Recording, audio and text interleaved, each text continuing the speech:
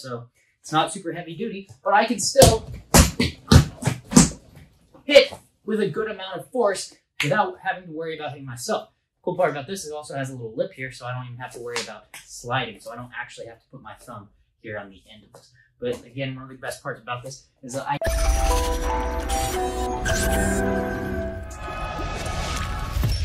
Hey, what's up, guys? So I'm going to talk to you today about a few techniques, hand techniques that we do in Taekwondo, and I want to show you how you can use a force multiplier to be better in a self-defense situation, right? And I'm going to show you a few of my favorite ones that are mostly non-lethal, okay? So we're gonna stick to that for today.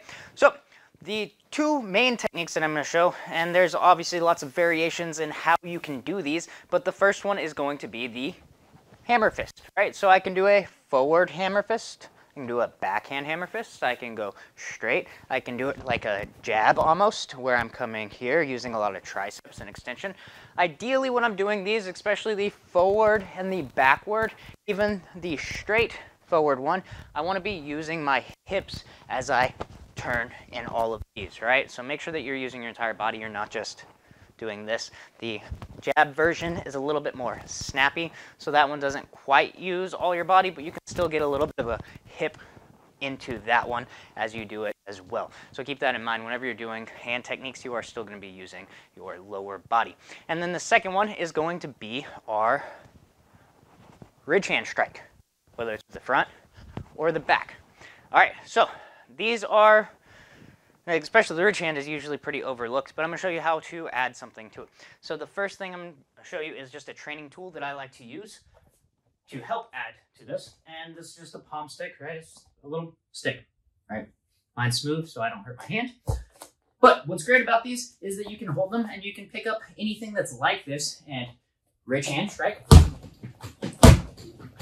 And you're having that force multiplier. So now I'm not worried about really breaking my hand as I strike, as I have something to hit.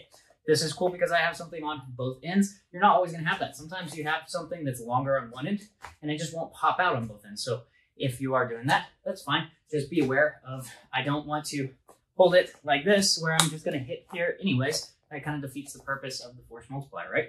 So hold it in a way that you're going to be hitting with whatever your weapon is.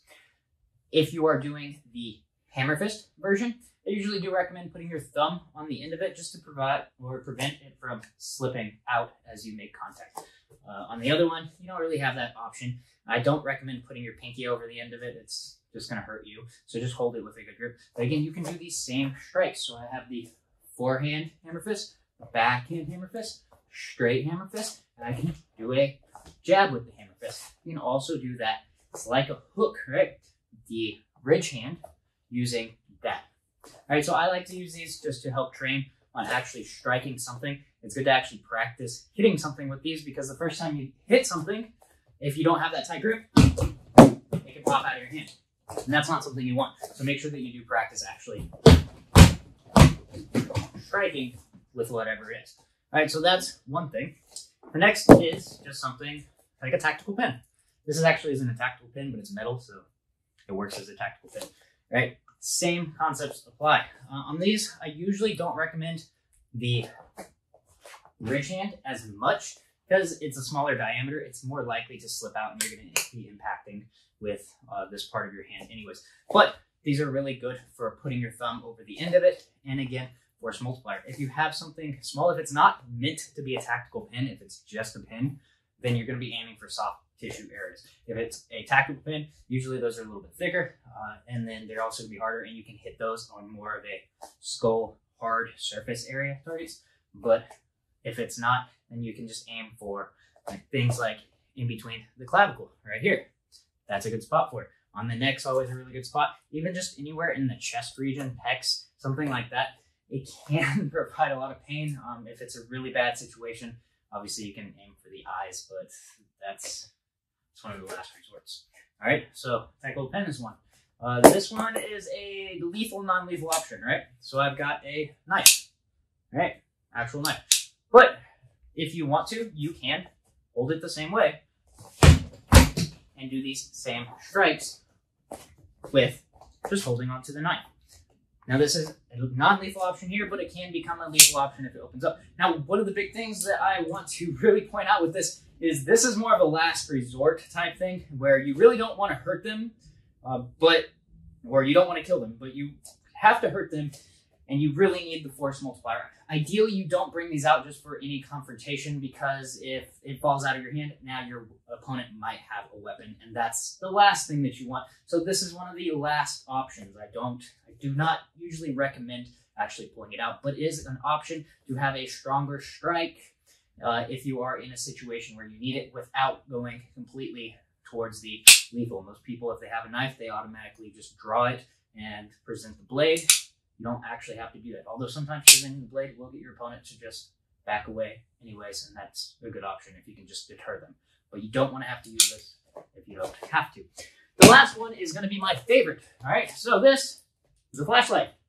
The flashlight is great, especially if you get one of these really bright white lights, because when it's dark, if you shine this in their eyes, they are going to be momentarily blinded, and you can run away. You don't even actually have to hit them. But if you have something like this is not a tactical flashlight. This is just an aluminum rechargeable flashlight, so it's not super heavy duty, but I can still hit with a good amount of force without having to worry about hitting myself. Cool part about this is it also has a little lip here, so I don't even have to worry about sliding, so I don't actually have to put my thumb here on the end of this. But again, one of the best parts about this is that I can just use this to blind my opponent, and then I can run away. Or if they're still coming at me, I can use this sidestepping, and then I can hit them. I can leave the light on when I don't have to worry about changing that, but I blind them with it, and I can hit them, or I can just leave. So again, same mechanics that we've learned with our hammerfish strikes, our ridge hand strikes can be applied using a force multiplier. Obviously, these are things that you don't ever want to have to do, but if you are somebody that's smaller, like me, I am not the biggest person.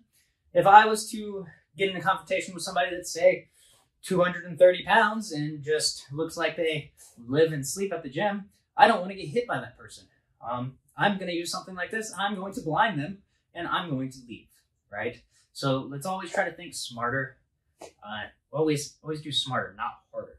Right? We don't want to have to put ourselves in a bad situation. If we don't have to, if we can use something to help us win the situation, it's even better.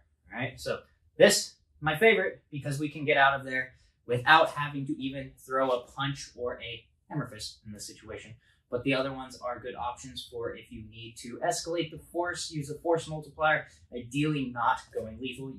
You don't want to go there, right? Just get out of there if you can. But those are some options on something that you can use just for your own self-defense purposes.